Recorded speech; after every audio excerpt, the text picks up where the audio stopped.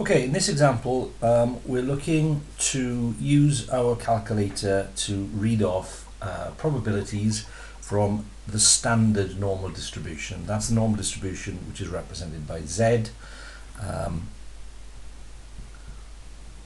with a mean of 0 and a standard deviation of 1. So, always good with normal distribution questions to draw a little sketch of what you're trying to find. So for part A here, Z is less than 1.52. So my normal looks like that. 0 is there.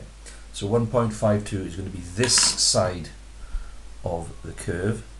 So the region that I'm interested in finding the area of, and hence the probability, is that region. So on our calculators, so Z is less than 1.52. So on the calculator, you want to go to menu, 7, 2 for the normal cumulative distribution,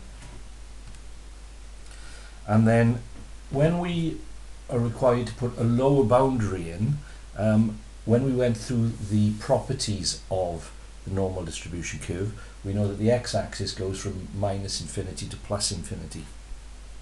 But within 3 standard deviations, the area gets very, very small. So what I have to put in there is, at my lower boundary, a very small number, small negative number. And the easiest one to use is negative 1 times 10 to the 99. So my lower boundary is going to be minus 1 times 10 to the 99. My upper boundary is 1.52. The standard deviation is 1.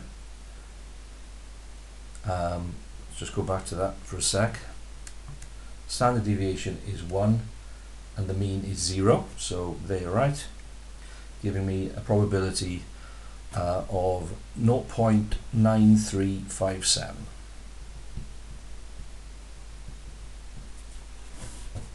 So that's it. So the probability for that distribution of selecting a number less than 1.52 is 93.5 or 93.6%. B, probability that Z is greater than 2.6.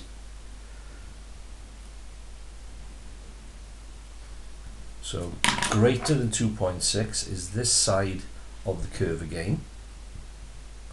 But this time I'm interested in that region. So my upper limit has to go in as something very large. And we put that in as 1 times 10 to the 99.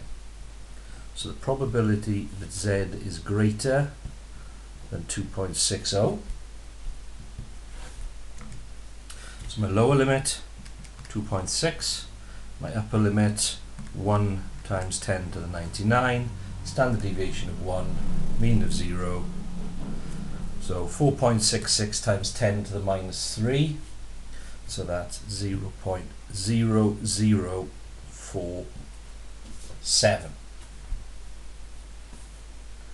C, Z is less than negative 0.75. So this time, with this side of the curve, so minus 0.75, my lower limit would be negative 1 times 10 to the 99. That will give me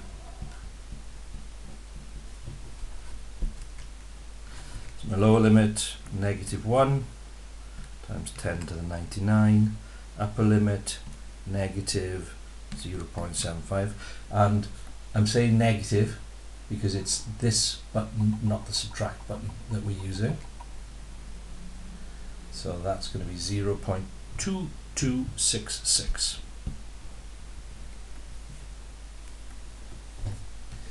And then finally, D,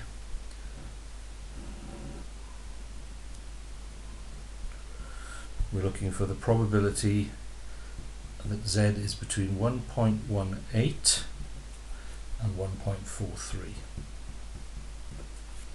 So on my curve now, I'm looking for minus 1.18, 1.43. So this is the area that I'm interested in working out. Now with most of these questions, they've become much more straightforward because we can use a calculator. The old lookup tables that you needed to use only gave you values like this one, where you got Z is less than something.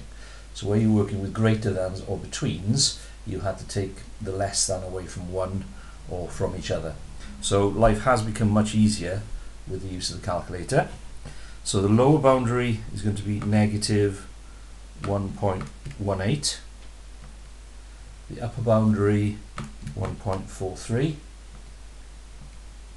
giving me a probability of 0.8046. So that's EG10.